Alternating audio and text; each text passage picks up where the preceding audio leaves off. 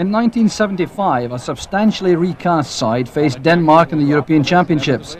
There was no Bremner, Jardine, Hay, Holton, Jordan or Morgan, but Kenny Dalglish was emerging as a major influence in the Scottish team.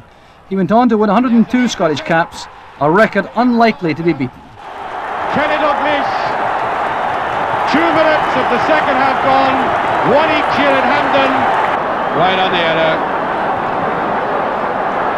Lorimer being very considerate with the turf. The man marshalling him there is Larsen, towering above everybody.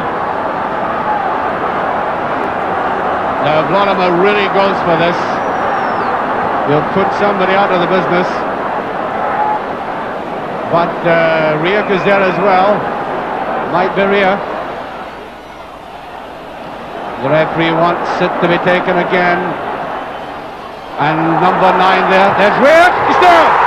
Oh, brilliant goal! A brilliant goal! Bruce Rioch making it Scotland 2, Denmark 1, 8 minutes of the second half gone.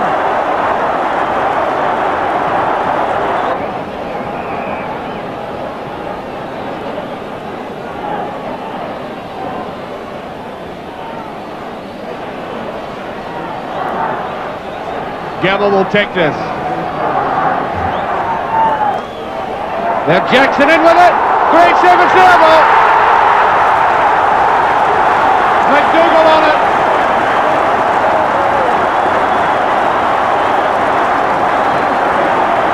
The score